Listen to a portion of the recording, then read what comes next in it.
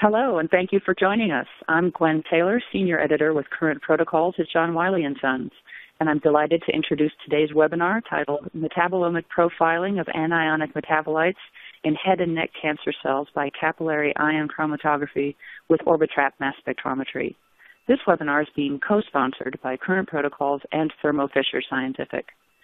Thermo Fisher Scientific is a world leader in serving science, providing analytical technologies, reagents, consumables, services, and software for cutting-edge scientific research to routine industrial applications. Current Protocols is the largest collection of peer-reviewed, authoritative, and regularly updated step-by-step research techniques and procedures available for life scientists worldwide. With 17 titles and over 16,000 protocols, Current Protocols is part of Wiley Publishers. We have allotted 1 hour for today's program, but our speaker has agreed to stay on a bit longer to answer as many of your questions as possible. You can submit your questions throughout the event by clicking on the Q&A box at the bottom of your screen. Your question will not be seen by any of the other attendees, so don't be shy about asking them. The webinar will be recorded and available for viewing in the next few days. We will send each of you an email with details of how to access the recorded webinar, along with a PDF of the slides and a certificate of participation. Now, it is my pleasure to introduce today's speaker. Dr. Junhua Wang received his PhD in analytical chemistry from Wuhan University in China. He did postdoctoral research at the University of Wisconsin at Madison, developing mass spectrometry-based bioanalytical methodology for neuropeptide analysis. He then moved to the Scripps Research Institute and worked as a postdoc with Dr. Gary Shustak, developing LC-MS-based metabolomics methods for the study of retinal-related disease. His expertise includes separation sciences, neuroscience, chemical biology, organic chemistry, QTOF, Orbitrap, and MALDI imaging. He is currently a metabolomics market application specialist at Thermo Scientific. So let's begin with a very warm welcome to you, Dr. Wang. Hello, everyone. My name is Junhua Wang. I'm the Metabolomics Application Specialist in Thermo Fisher Scientific. Today is my pleasure to give a webinar and talk about the metabolomic profiling of anionic metabolites in head and neck cancer cells by capillary ion chromatography with Orbitrap mass spectrometer. I divided the contents into two parts. First, I'm giving a brief introduction of general challenges in metabolomics and our solutions. Next, I'm going to share how we used capillary ion chromatography with Orbitrap mass spectrometer to address this particular interesting and challenging metabolomics in the oral cancer cell line. For those who are not familiar with metabolomics, here describes a general workflow for non-target LC-MS metabolomics. It consists of several basic steps from the study design, sample preparation, LC-MS experiment, data processing use, statistical software to generate the non-target list, then differential analysis to find the trends and the metabolites of interest, and target MS for metabolites identification. After the identification, people need to understand the metabolic pathway and find out the relevant biological content and to generate a hypothesis. To validate if the metabolites is a candidate of a biomarker, a large scale of target experiment, like hundreds of samples, need to be carried out to confirm the observation. Usually, the experiment will be done on triple quadruple mass spectrometer. There are many analytical challenges to metabolomic study. For example, the biological samples are very complex. The concentration range of metabolites is very wide. The metabolites are of very different physical and chemical properties, which may require more than one separation techniques. Also, the metabolites identification is challenging because of too many isomeric or isobaric compounds. On top of that, one of the critical steps is to find the most interesting metabolites in the analysis. So to summarize those difficulties, this is like looking for a needle in a haystack if without the right tools But with the help of regular tools, like statistical software, you might be able to zoom in or fill out your little and make your life much easier. So what are the right tools for metabolomic study? A review paper in the most impactful chemistry review journal has answered the first question. The red separation technology is the first important tool being used to resolve the sample complexity. This figure shows on the top. This figure shows the distribution of the different separation methods that have appeared in Metabolomics publication. You can see the publication number here. In Metabolomics has been increasing steadily over the last 2 years. Second, in Metabolomics community, many software tools have been developed. The second tool would be choosing the right software to reduce your data complexity and help you in data processing. And the third, metabolite identification has been commonly admitted as a bottleneck in metabolomics, so a red database to get us in automated metabolite identification is also critical to make your analysis successful. What Thermo Scientific has contributed to solve these difficulties in metabolomics field?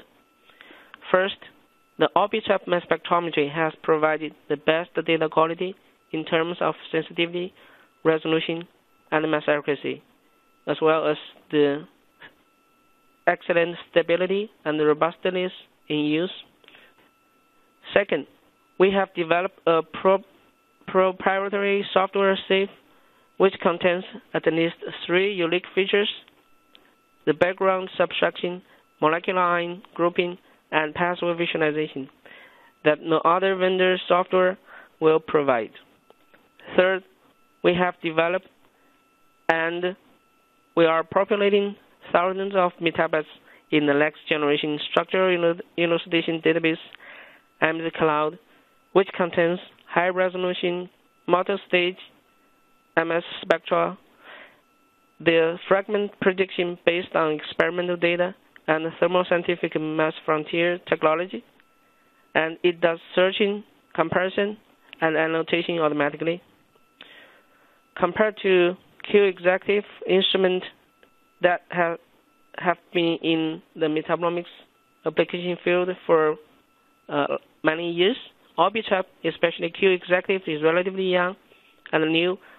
There are some misleading statements on the QTOF over the Orbitrap. The first is speed is the #1 request in metabolomics. QTOF is the only choice. However, the untargeted metabolomics profiling experiment starts with full scan.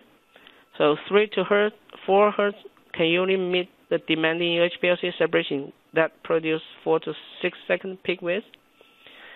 Second, QTOF can maintain higher speed and sensitivity. However, the truth is that very few users run the QTOFs at more than 20 Hertz, and QTOF detector has to accumulate an average, meaning about 3 scans to get better data quality. So this has significantly bring the speed down. And third, QTOF is a high-resolution instrument. The truth is that many QTOFs has an effective resolution of 10 to 20,000. QTOF has to trade off its sensitivity, speed, and for higher resolution. But on the Orbitrap mass spectrometer is, for example, Q Exactive can achieve 35,000 resolution at 7 Hertz without compromising the data quality. Orbitrap offers excellent performance, including resolution, speed, and mass accuracy. For example, on the Q Exactive, with resolution at 70,000, we get more than sufficient scan point in the most demanding UHPLC separation time scale. In this case, we separate isoleucine and leucine. From a serum sample by the UHPLC, we got 16-17 points across the 4.5 peak weights, second peak weights. In another demonstration, we see excellent scan-to-scan mass accuracy and stability with polarity switching. Orbitrap offers too high resolution. You can get much higher resolution in low mass range as shown in this orange curve. So this further emphasizes that Orbitrap is actually the right choice for small molecule and metabolomic measurement. Resolving power is especially useful to isotope labeling metabolomics or fluxomics. For example, we know a previous Q12 user who wants to use N15 labeling for glutamine and to track the labeled amine in the metabolic pathway in the patient. However, unfortunately, the glutamine and glutamate co-elute in the reverse phase LC. At the same time, the labeled glutamine and natural glutamate was not resolved on the 20,000 resolution mass spectrometer. The monoisotope of the labeled glutamine was overlapped by the second isotope of the natural glutamate, which is the A1. So the quantitative measurement become a big problem. They started using the Q Exactive. The two peaks now can get lessly resolved even at 70K. The labeling technology works again, and they don't have to develop the LC method and redo the entire analysis. Thus, we know that in an LCMS analysis, it is common to detect thousands of ions, which is called features. It is unfortunate that in low mass range you will see hundreds of background contaminant features that come from the system. They will interfere with the real signal and make the data processing more complicated. One of the last features of SAFE software is a background subtraction. For data processing in SAFE, we ask you to acquire a solvent blank. By setting up a signal-to-noise threshold, SAFE can subtract the background, the peaks from the solvent and make the background much cleaner. What SAFE does in identifying a component, first, it aligns the chromatography across the sample groups. At the same time, it detects all the features and groups them into individual components. Then SAFE does peak integration from the master component for the master component, and you can view and check the peaks in each LC run. Based on the peak integration, the trends across a sample group for that component will be calculated. As we pointed out earlier, metabolite identification is a bottleneck in metabolomics. Thermo Scientific and HILIC has started building a MSN library called MZCloud since 2 years ago. Now the infrastructure searching algorithms have been completed, and we have populated thousands of compounds into the library. The basic idea is that high-quality MSN spectra are generated using reference chemicals and are put into a web-based server for searching. You can search the entire MSN tray or individual spectra. Then the library will return the hits with a score to show the similarity and provide you the structure candidate with similar structure.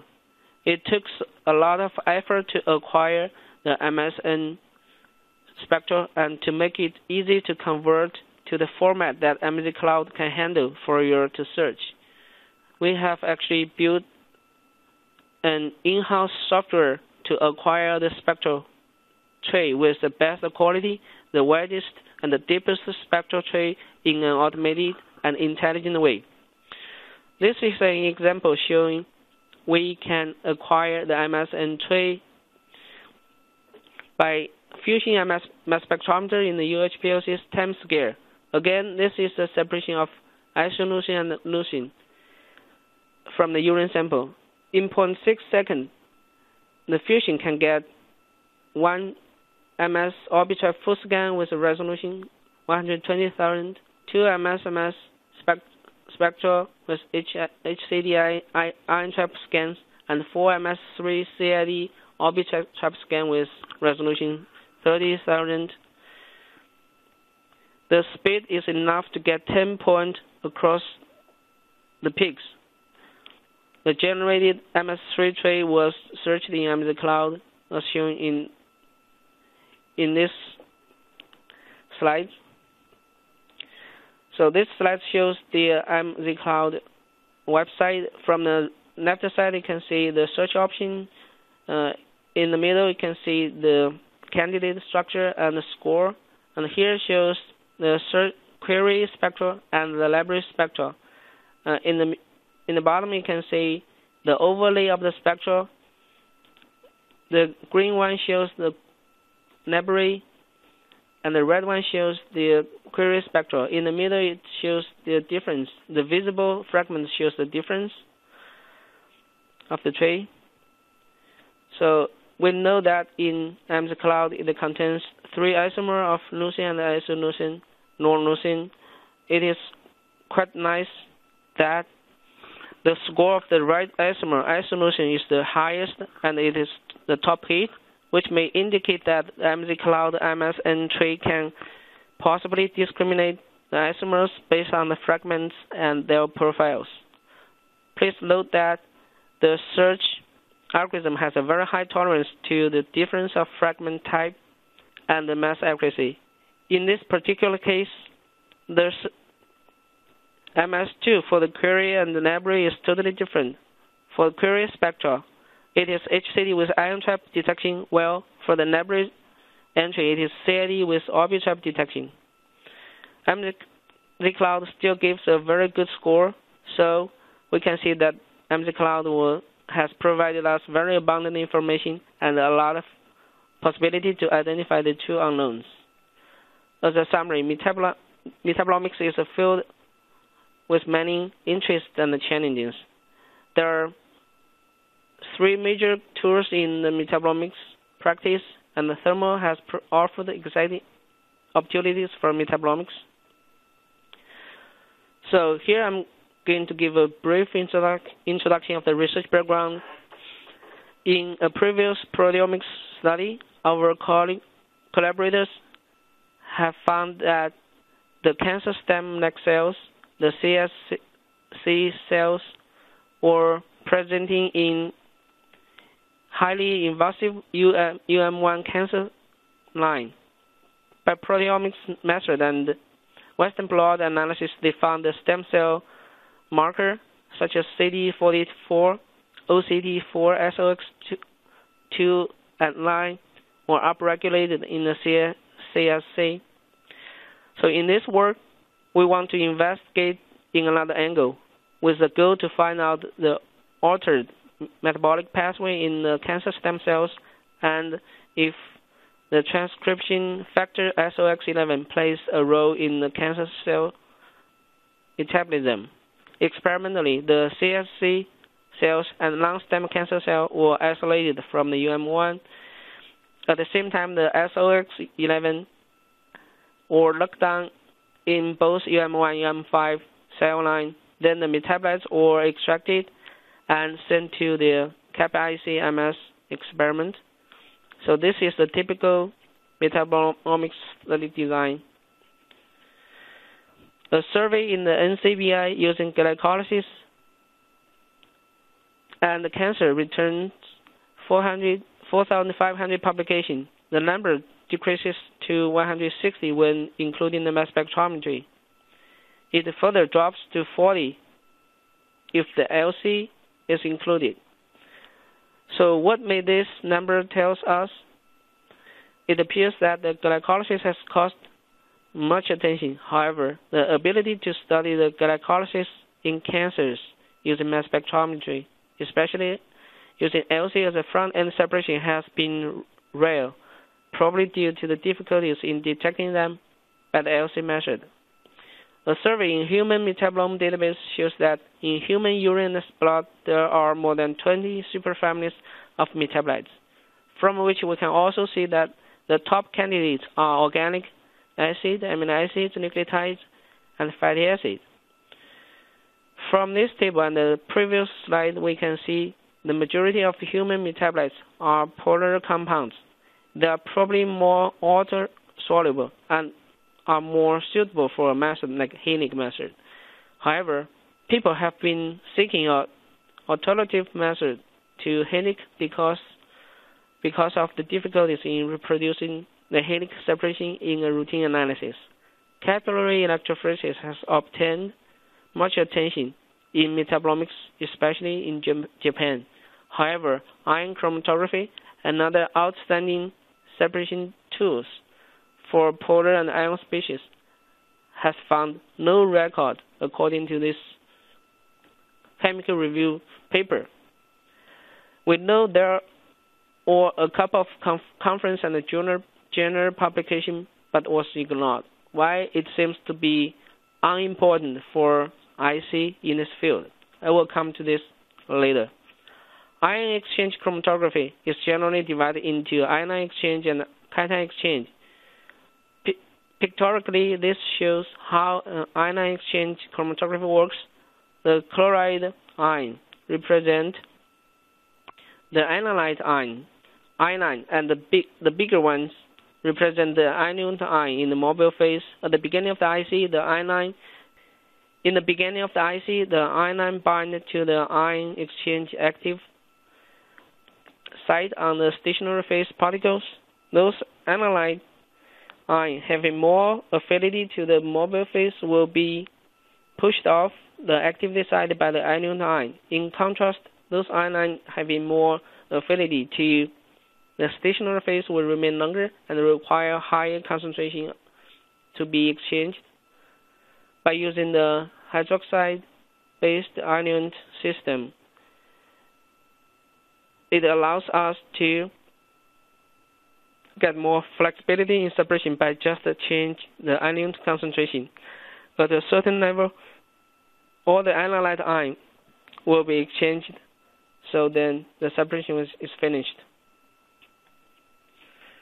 In ion chromatography, the typical mobile phase is potassium hydroxide, a corrosive and highly conductive ion, and as is unsuitable for mass spectrometry detector. Dionics has made a big innovation in IC technology, facilitated by the Dionics electrolytic suppressor.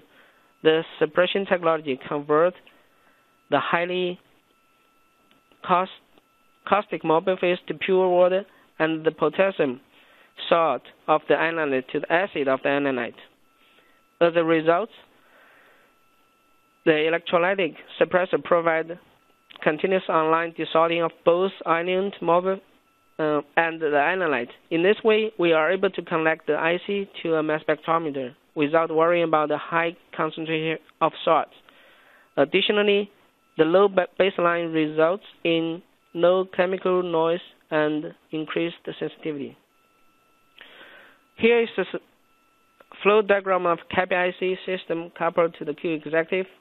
On the front end, we have the CAPI-IC system with a completely mat-free flow path.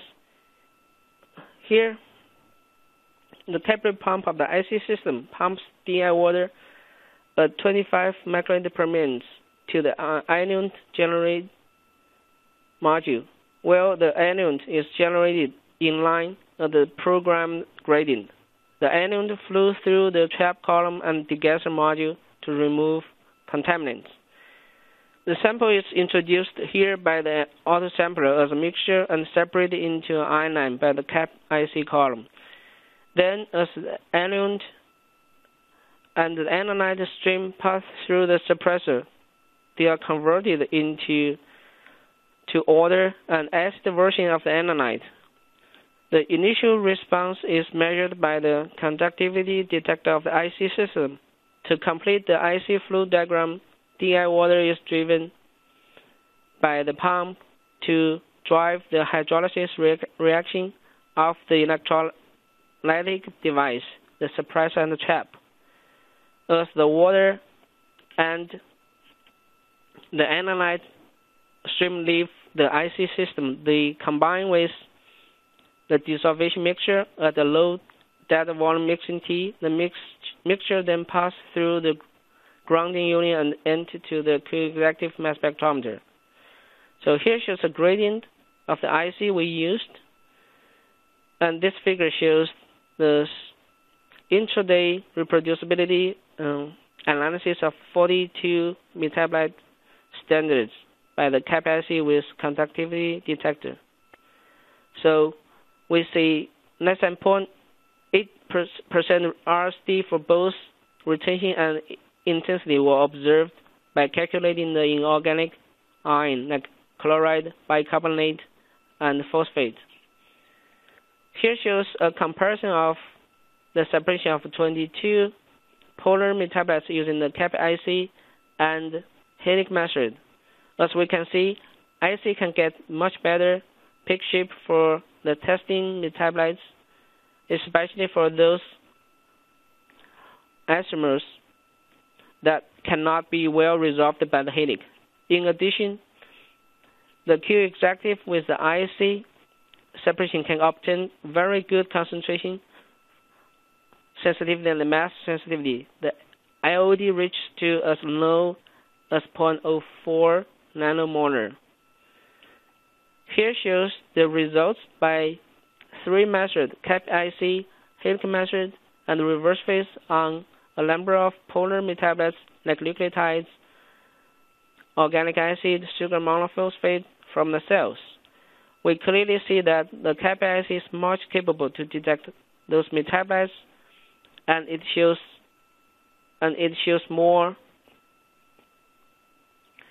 We clearly see that the capillary is much capable to detect those metabolites, and it shows much better sensitivity.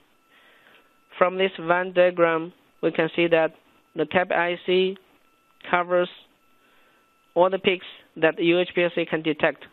It doubles the peak number that the HILIC can detect, except for one large metabolite, the succinate-CoA, which has a mass of 870. The IC has shown amazing separation for the sugar monophosphate or diphosphate isomers. This shows the comparison of the separation of sugar monophosphate by using the capillary and by using the UHPLC, by the capillary flow IOC, HILIC method using high flow, and the HILIC method using low flow. The five separations were connected to the same mass spectrometer using the same full scan. The condition for the different flow has been optimized. For this M/Z 259, which is the sugar monophosphate, the capillary can detect 11 peaks from the cells, while the other LC method found only 1 to 3 peaks. The ZIG-P-HILIC method had detected 3 peaks and appeared to be a satisfying separation. However, the actual peak number from the IC indicate that the majority of the isomer species were either missing or possibly co-eluded in the HILIC method. If we compare the peak intensity, we can see the capillary is at E8 level, while the other method is from E5 to E7, which is 10 to 1,000x fold lower. So the performance of the capillary makes us very excited.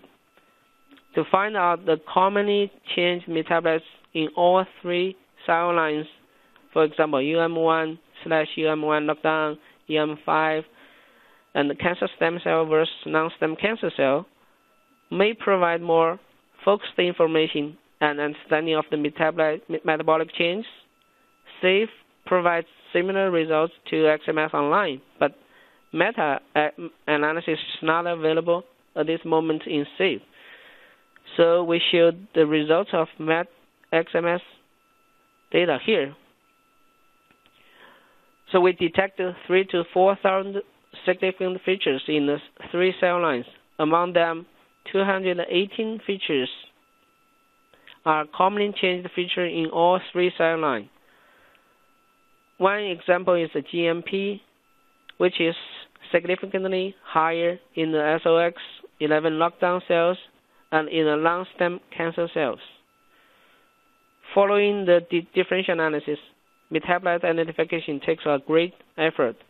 As Oliver Fenn has pointed out in a recent webinar, metabolite identification is all about isomers. To a certain degree, yes, it is very true. If we think about the 11 sugar monophosphate isomers, they have very similar structures. For example, for the PIC 9 and the PIC 10, the MS-MS spectra are very similar. The lab research shows a MS-MS match, but we were not able to differentiate them by the MS spectra only because they are exactly the same. So in this case, the retention time match with the standard will be needed for the confident identification, which again highlights the importance of the separation. In this study, we found the sugar monophosphate extremely interesting because we never expected seeing so many isomers, and we didn't see any report of so many isomers in the cell line in one study. As pointed out before, the common metabolites might be of more interest. Based on the retention orders and the high-resolution active mass MS data, we identified and putatively identified these 11 peaks. The change of the sugar monophosphate in the 3 cell line were also identified.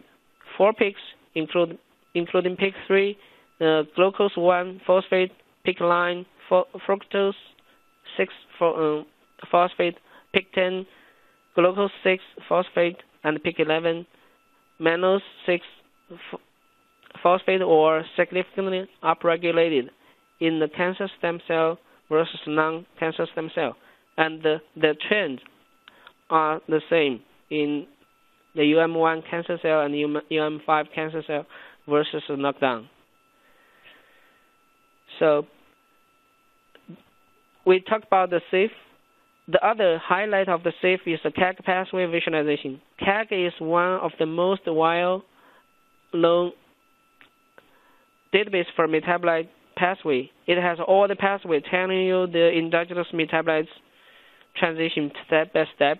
Having the CAG plugged into SAFE 2.1, we can automatically see the metabolites and the change in all samples and how these metabolites are fitted into the pathway.